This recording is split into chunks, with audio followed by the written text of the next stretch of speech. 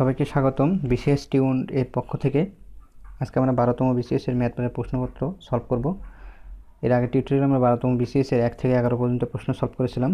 আজকে আমরা 12তম বিসিএস এর 12 নম্বর প্রশ্ন থেকে শুরু করব। তো 12 নম্বর প্রশ্নে একটা কি দেওয়া ছিল, একটা ধারা ছিল যে 8, 11, 17, 29, 53 এর পরবর্তী সংখ্যাটি কত। তো এই সংখ্যাটিকে যদি আমরা এইভাবে লিখি 8, then 11, then 17, then 29, then 53, একটু স্পেস দিয়ে লিখলাম। তো এর সাথে যদি আমরা যোগ করি 3, এর সাথে যদি আমরা যোগ করি 6, এর সাথে যদি যোগ করি 12, এর সাথে যদি যোগ করি 24, সুতরাং দেখতেছি 3 এর ডাবল 6, 6 এর ডাবল 12, 12 ডাবল 24। সো পরেরটার সঙ্গে আমরা যোগ করতে হবে কত, 48। ওকে, সো 8 সে 3 যোগ করলে কত হয়, 11 হয়। 6, 11 সাথে 6 যোগ করলে হয় 17, 17 সাথে 12 যোগ করলে হয় 29, 29 সাথে 24 যোগ করলে হয় 53, 53 সাথে যদি 48 যোগ করি তো পরবর্তী সংখ্যাটি আমরা পেয়ে যাবো। সো 53 যোগ 48 সমান 101। সো পরবর্তী সংখ্যাটি আমাদের কত, 101। আমরা অপশন আনসার পেয়ে গেছি। অপশনে আমাদের আনসার দেওয়া আছে, আপনারা অবশ্যই কমেন্টের মাধ্যমে আমাদেরকে আনসারটা জানিয়ে দিবেন। চলে যাচ্ছি আমরা পরবর্তী ম্যাথে। বলা হচ্ছে যে 20573.4 মিলিগ্রাম কত কিলোগ্রাম। যদিও ফিজিক্সের প্রশ্ন এখানে আমরা তুলে ফেলছি, তো তারপরেও সলভ করার চেষ্টা করি। এখানে বলা হচ্ছে যে কত কিলোগ্রাম, তো আমরা জানি উই নো, এখানে মিলিগ্রাম থেকে kilogram we know.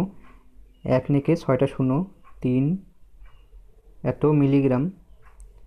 Milligram equal to 1 kilogram. Okay, 1 KG.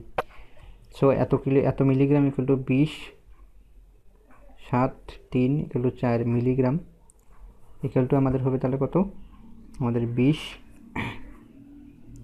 5, 7, 3.4 divide by আমাদের 1 নিকে 6টা শূন্য।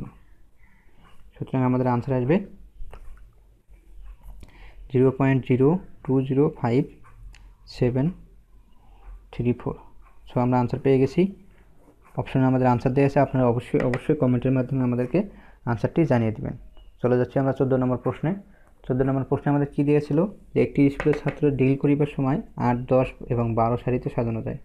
বলা হচ্ছে একটি স্কুলে ডিল করার সময় অর্থাৎ সাজানোর সময় 8, 10 এবং 12 সারিতে সাজানো যায়, আবার বড় আকারেও সাজানো যায়। ওই স্কুলে কমপক্ষে কতজন ছাত্র আছে। বলা হচ্ছে ওই স্কুলে কমপক্ষে কতজন ছাত্র আছে। সো আমরা যদি যে সংখ্যাগুলো আছে ওগুলোকে লসাগু করি, 8, 10, 12, 2 দিয়ে কাটলে আমাদের 4, 5, 6, 2 দিয়ে কাটলে আমাদের 2, 5, 3। সো 2 গুণন 2 গুণন 2, 5 গুণন 3, সুতরাং আমাদের আনসার আসবে, এখানে আসবে 120।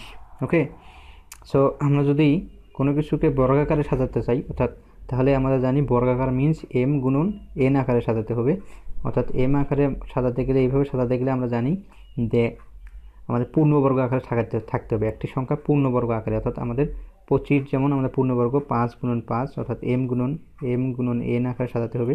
তারপর 36 যেমন 6 গুণন 6, অর্থাৎ m গুণন n আকারে সাজানো যাবে। সুতরাং m গুণন n অর্থাৎ রো এবং কলাম সংখ্যা সমান হতে হবে। সো এখানে পূর্ণবর্গ হতে হলে ডানে কমপক্ষে 2টা শূন্য থাকতে হবে। এখানে আমাদের ডানে 2টা শূন্য যেটা আছে সেগুলোর মধ্যে একটা হবে। তো আমরা এখন 120 পাইছি। সো